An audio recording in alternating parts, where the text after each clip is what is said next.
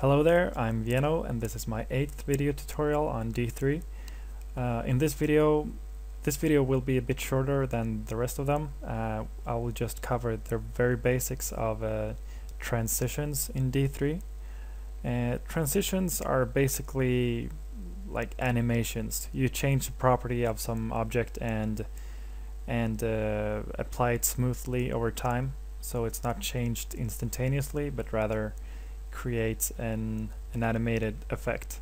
So I'm going to show you here real quick how this is done. So first of all, I have this I have a canvas and I have a circle, and this looks like that in the browser. So let's say we wanted to transition this circle to the right. The way we do that is, first of all, let's just select the circle and simply type transition, and then we specify like what the new value that in what way we want to transition or animate our circle.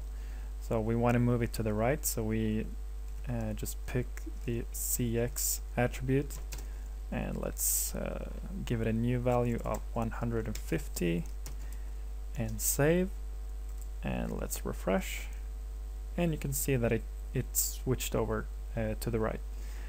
There are some additional ways to modify this behavior. We can also specify a duration, and this is specified in the milliseconds. So I think the default value here, if you just leave it like this, is 500, and even if you don't even need that, it's going to be 500 anyways. But we can change the transition time here, let's say 1500, which is 1.5 seconds, and save and refresh, and we get the same transition but a bit slower. We can also give this a delay so that it will transition, but only after the number of milliseconds we specify here within brackets. So let's say we wanted the transition to start after 2 seconds and then transition over 1.5 seconds, right? So let's save and refresh, and 1, 2, boom. Yeah. And obviously here we can like specify any value which we, yeah, let's just change this to CY. Let's change this to 1 second, and obviously we get the same result, but it moves in the vertical direction. And you can change the color here, the radius, whatever. What else? Yeah, you can, let's erase that. You can add a new transition after another. So let's just say transition again, and this time go down to 200. So this looks like that, and then down.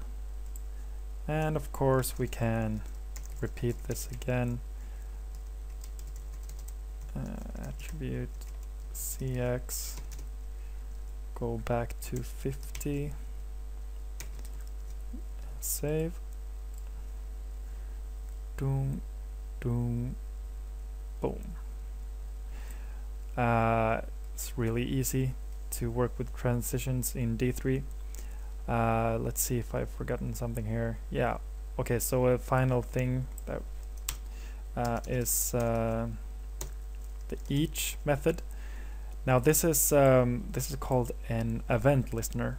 So if we add this after our transition, let's say, and we can specify what we want the listener to listen to, and if we for instance type in end here, we can create a new function as the second parameter and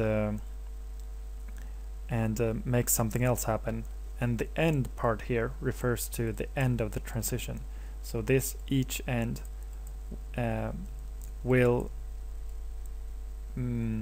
this function will run after the transition has ended.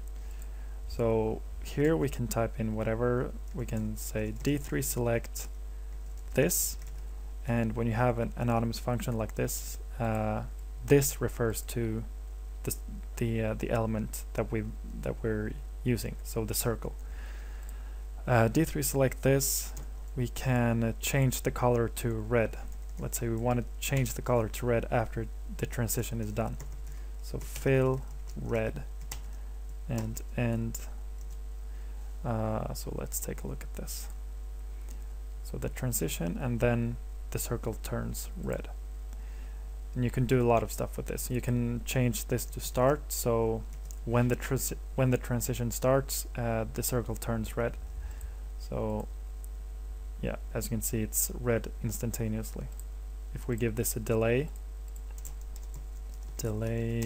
1 second, save, it begins as black and then it turns red when the transition starts. So yeah, that was a short introduction to transitions in D3.